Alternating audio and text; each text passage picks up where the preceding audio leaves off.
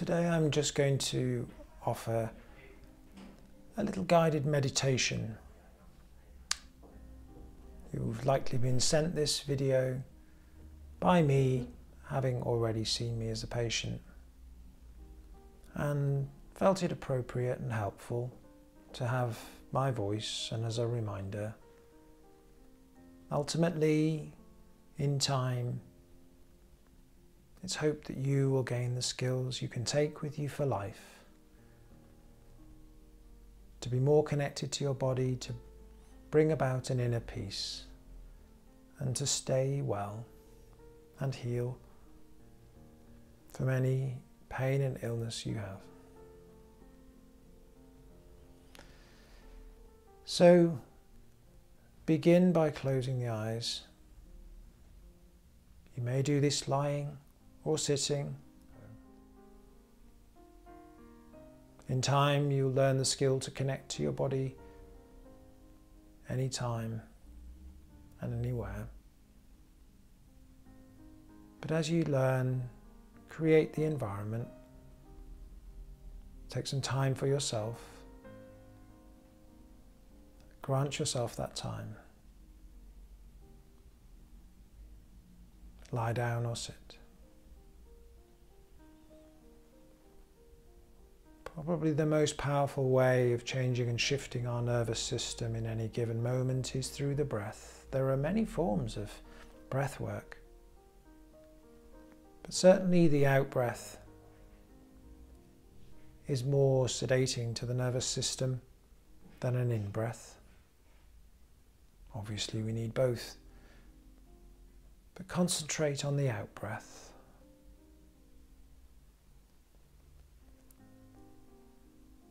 The out-breath should be at least 2 to 3 times as long as the in-breath.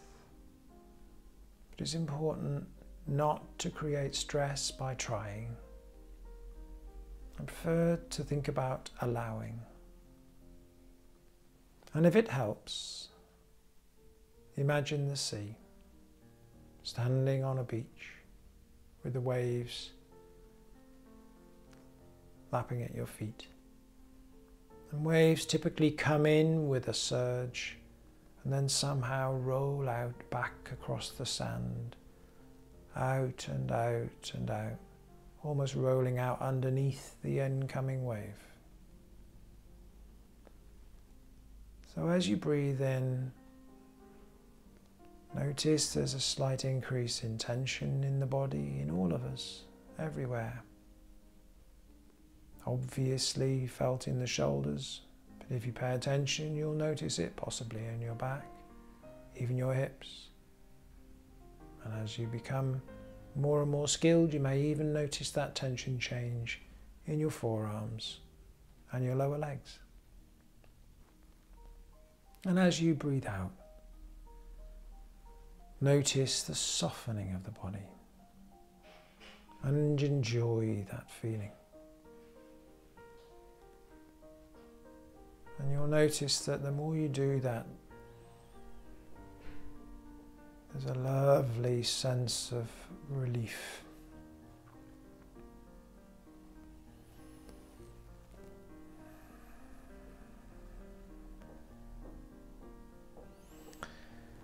And then I'm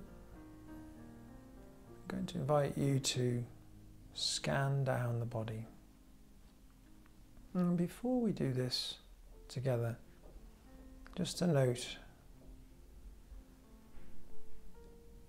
Of course, emotions can be locked up in the body, and sometimes if we access these body areas, then we might find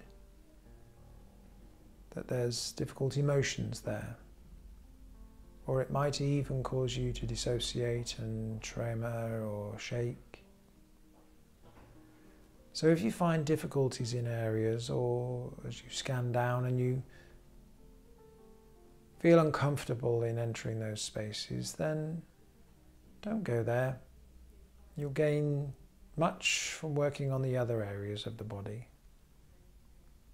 But if you've worked with me and you have some skills of regulating yourself, so you don't find it overwhelming, then perhaps gently lean into those difficult areas and use the skills I've taught you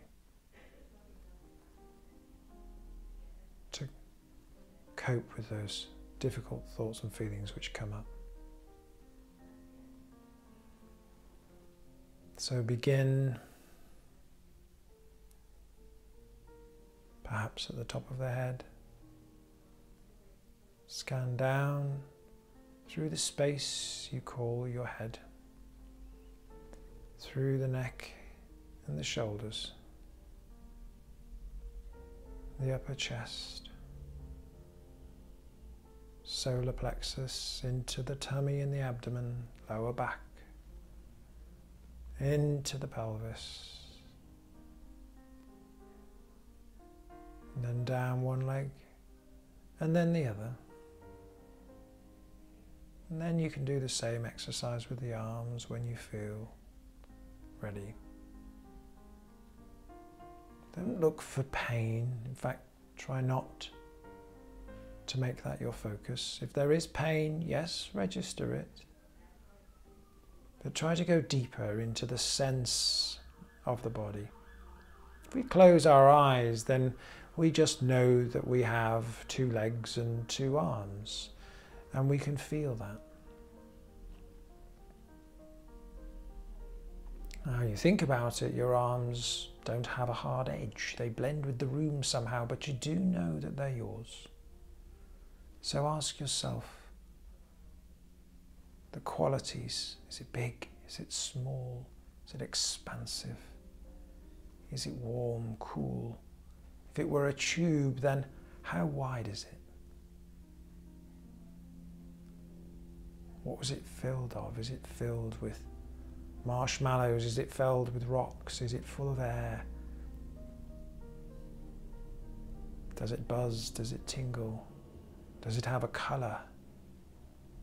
Is it just difficult to see? Does one lay heavy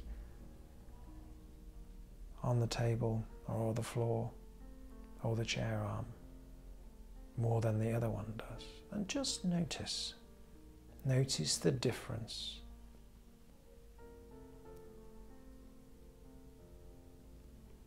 Sometimes helps to scan quickly through the body rather than focusing. So first pass down quite quick and just notice, rather like a needle on an old record. Where does it get stuck? And then just give it a little nudge past and move on and see if it becomes stuck elsewhere. Then when you find these areas, and if you feel comfortable to work on these areas, then there's a number of things we can do. We can focus on the opposite side, and actually, interestingly, focusing on the side which feels nicer, the side which feels more at ease, will interestingly have a profound effect on the opposite side. But sometimes you might choose to work directly into the difficult blocked areas and congested areas. As I say, if you feel comfortable and it's not triggering in you in any way, then there's a number of things you can do. Perhaps just sit and be and look in that and maintain your focus in that space, and with patience and no desire. You may notice that that changes and softens. You might feel something give. Just follow those sensations. You might feel a bit of an ache come up. Just follow it and stay with it.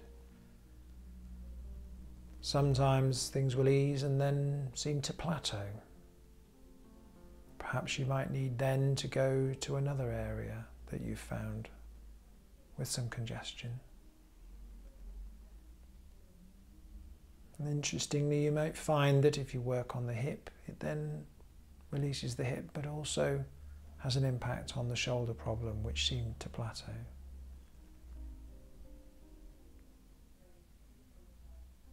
What's really important is You don't try too hard to want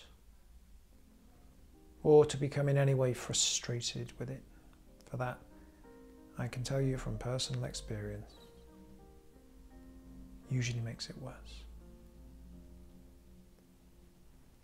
You may have been guided by me in the past to use visualization and perhaps see what this space looks like, and perhaps some imagery comes up which might be symbolic. It's probably best to work more somatically with me on that, so that we can support whatever comes up for you.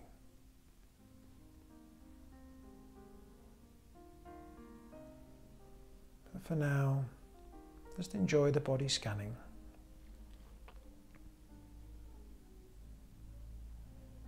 I hope already that you're finding some things change in the body and some things soften. And just remember, any change is good, and like all things, it takes practice. And if those areas soften, they might tighten again tomorrow, because old patterns have probably been there for a very, very long time. So be patient with yourself.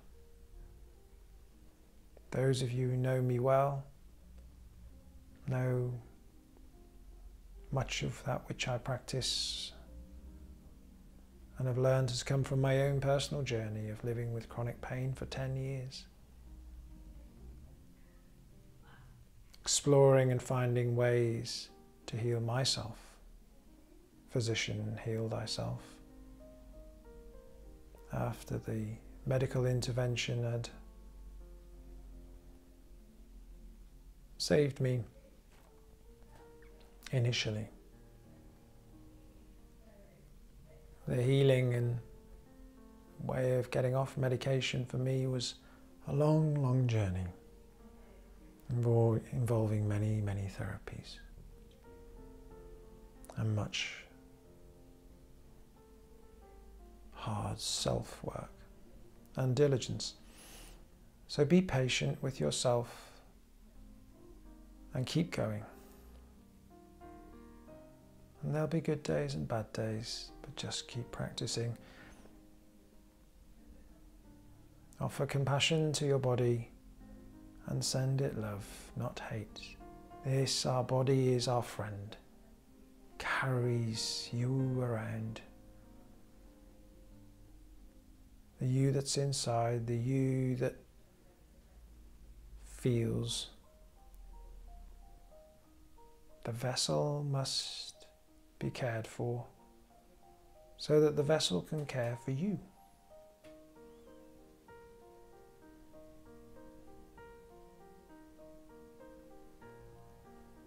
So when we feel that it's letting us down, perhaps it's trying to talk to us and we weren't listening.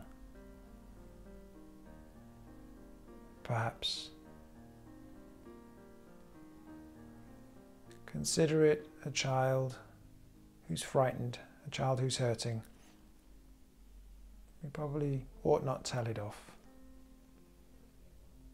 Now is the time for understanding, for a cuddle, for an arm around the shoulder, for a listening ear, for love and understanding and compassion.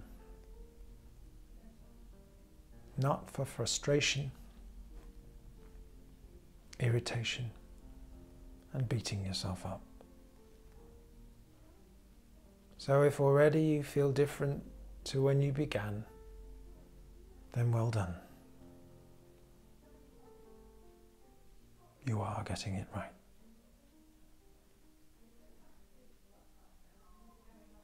I'll leave you now to continue for as long as you feel you wish. You could easily spend 20 minutes, perhaps a little more, and it would definitely not be wasted time.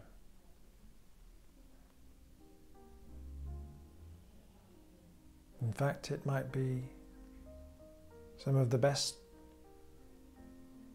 time that you have spent.